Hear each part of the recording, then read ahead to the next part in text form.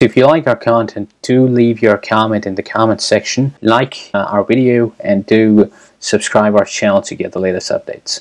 Now in this video we are going to use the Vue-resource.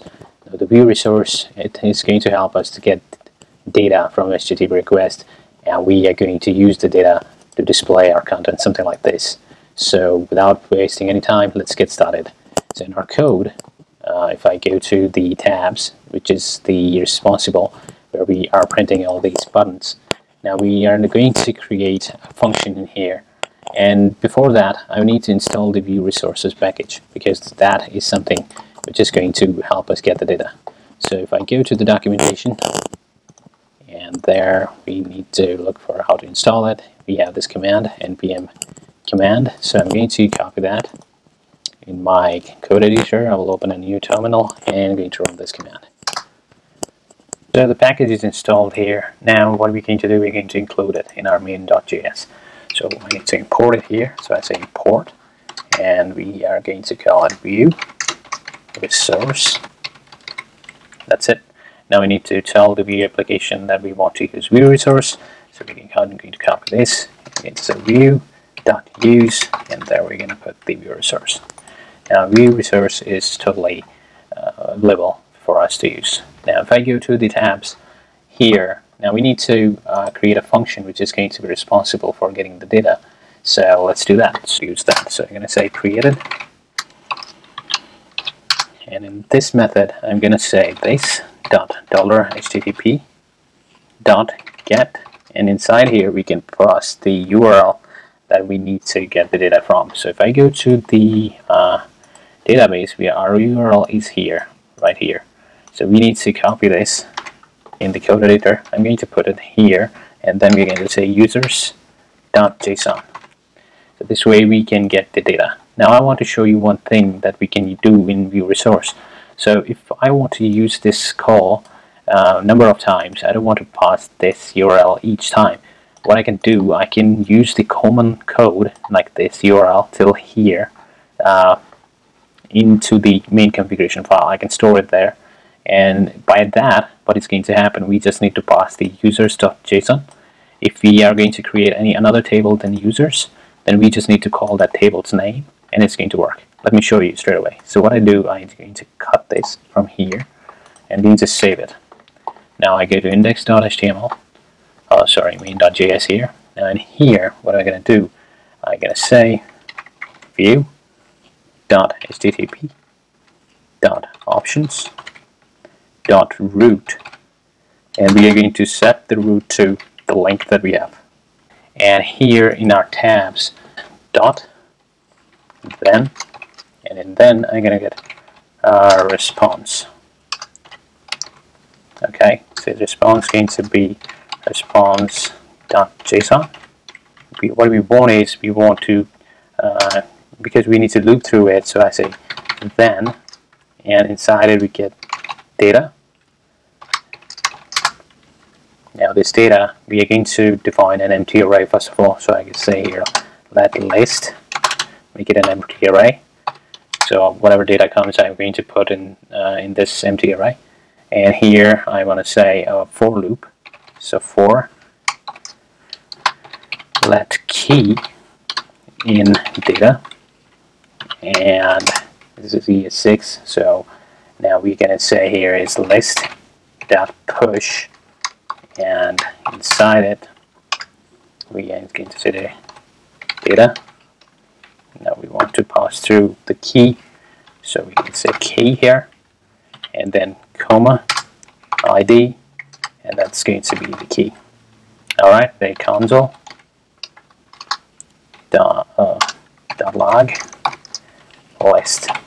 Alright, so as we see, we are using the lifecycle method. It's going to run straight away on the page load, and we can see the results. So if I go into console, and here I'm going to refresh the page, we're getting the 21 records here. You can see we have the age, name, and all the details, whatever details we need. So first of all, I need to create a variable, which is going to be users, and let's set it to empty array right now. In here, what are we going to say? We're going to say this dot users is equal to list. Now we can use this users to loop through the data. Getting this error here about the component MD list item that we used in the header. You just need to go into the material website. Alright guys, if you fix the error for the MD list item, you just need to go into the material website and there in the GitHub of material, and just need to import this into your main file, main.js. So I added this. Previously I was adding the component wise, only the button and the drawer. So we need to add the complete material, and that resolves it. So I just added the view material, then view material here. Now we don't need to use these components separately. So we need to use the cards, which is going to be from the view material. So we go into cards, and here you can see the cards by view material. The code is given here. So I'm going to add the this into our project. So straight away in a code editor, I'm going to add HR. Then after that, I'm going to create a div with the class of users underscore list. Now we have this. So what I'm going to do here is that I'm going to say md dash card in here, because we have the users coming here and we're getting assigned to this. So we want all those users looping through here. So I say v4 user dash index in users. Now we also need the key, so key is going to be the index. Alright, we want to put the media tab of MD card because we want to show the image of the user. So I'm going to say MD media. Alright, image tag. And we're going to get the image from the directory. I need to put the images there.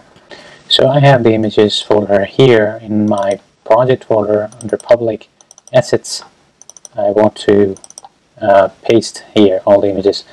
So we're gonna have all the images here now. So here now we need to tell that where exactly images are. So what I'm gonna do here is I'm gonna say here I'm gonna bind the source because we are going to use the view property inside. So in here I say require, right? So it's going to be require, and then we're going to say dash. In here we're going to take it to one folder outside. Now I'm going to give it to the public folder where we have the images. So public, then assets, then images, and here we need the image. So to output the name of the image, we say $, to mustaches, and inside user, because we are getting user in the loop, and then image. So we are getting image name from the database that's going to come here straight away. So I'm going to save this. Now we need to show the title and other things as well. So just in below the media, it's a MD. I'm going to put in here so that it's going to be a little good. So here I'm going to say name, and it's going to be user dot name. And similarly, the way we are doing this, I'm going to say here age, and it's going to be user age. Slash in here. Okay, you can see that we have images coming up straight from the database and the name and the age as well. So let's do these styling a little bit. And here we're going to say MD card. Now I want the width to be, let's say, 32%. And also I want the margin so that they will be a little bit away from each other. It's going to be 20 pixel. Now we have it, now user list class. I want it to be display to be flex. And also we're going to say justify content, and it's going to be space between. Now we also want the flex wrap, and it's going to be wrap. Now I want to have let's see how it looks straight away. Refresh. A little better, but not there yet as well. So I'm going to say padding top, because the content is just touching the top, so I don't want that. And also realize I want padding bottom as well. And it's going to be 100 pixel. Now here, I think that's it. Now we need the titles, so h2 with the class of title. What I want to do here is I'm going to say font weight is going to be 900, and font family is going to be one of the family we added using the Google fonts. So, and I want the color to be -2CB5E7. Yeah, that's good. Okay. Now if I go and have a look, now first we want to have these all in line. So what I'm going to do is I'm just going to get this MD card, and it's going to give it a Y. And it is going to it. Now we have MD card media property that we can use to make images a little better, because if you go to the browser right now, you will see that the images are coming, but we have everything in line, but images are like not coming in the same size. So what I can do, I can go into the MD media, and here I just provide this MD ratio, and it's going to make those images look better. You can see here. So I just want a little bit of margin here. Yeah, that's much better. Now what I want to do, I want to filter it according to this card. Our card is here where the loop is happening, and we have a value coming, user type. So user type, if you see that I console.log the content, here we have a type here. So we can use this type. So what I'm going to do by default, I'm going to create a variable. It's going to be user type, and I will say it is stuff. Alright.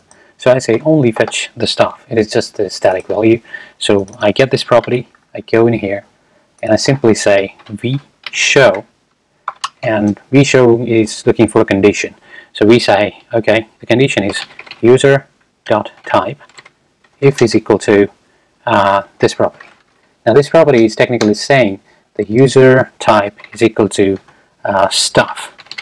So because we have stuff in there, so I'm just going to do this, and I'm going to pass the property, and I'm going to say only show the stuff number. So if I go there, refresh, and close this, and we still have all the values. So let me check. We need to put the double.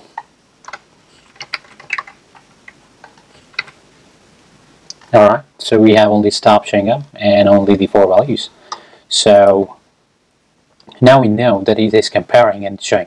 Now we need to update the user type each time when we click on the value. And if you remember, we are doing the click when we are clicking on this. So what we can do when we're clicking, we can get the name. We are already comparing here the item name with the value. So all I need to do, I need to get this property, and I'm going to say here, because we can use this in this case, so as a this.userType, it is equal to value. So whatever username we are clicking, get the value of it, put it into the user type. So if I refresh, so we have this value. If I click professional, okay, if we clear player, doctor, the professional is not working. Let's see why not. And I put it in there. Yeah, there was some spelling mistake. So if I go to the browser, refresh the page, and if you click on professional, you're getting professionals. So yeah, it's working just fine for us, and in the next video we will work on the next section. If you like our content, do leave your comment in the comment section, like our video, and do subscribe our channel to get the latest updates.